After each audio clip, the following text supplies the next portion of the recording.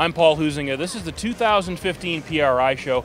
I've got Chris from PFC Brakes here, and in every form of racing, lightweight is important. No matter what you're doing, whether it's trying to get a car as light as possible for better performance or being able to move ballast around to make your minimum weight, weight is always a consideration. Now, we've got a brake system here that's got a lot of attention paid to weight reduction. Take me through this real quick.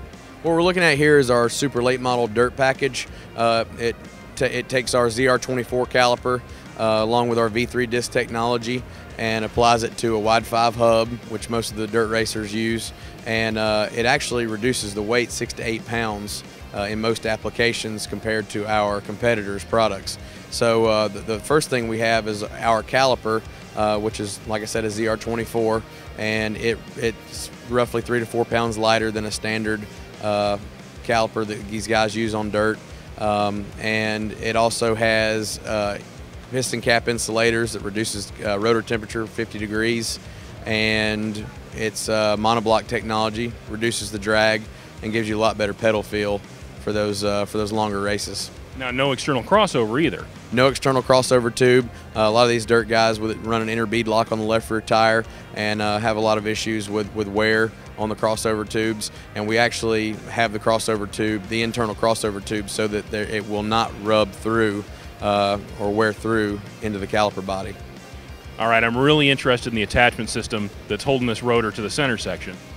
What our V3 attachment allows for is a lot quicker assembly, a lot quicker disassembly, a lot less wear on the rotor as well as the rotor hat, and it allows for just longevity with our disc, and we've had racers get up to 40 to 60 races out of this disc. Now, speaking of racers, you've got some guys who have put up a pretty impressive track record already with these.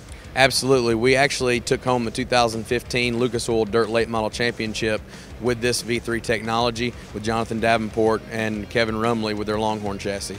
Obviously, there's a lot of information to digest here, a lot of decision making that has to be done before you pick the right brakes for your application. What's the best way to get more information about PFC Brakes? You can visit pfcbrakes.com, click on our Motorsports tab, and find all of the build sheets you need, along with our champions from this product.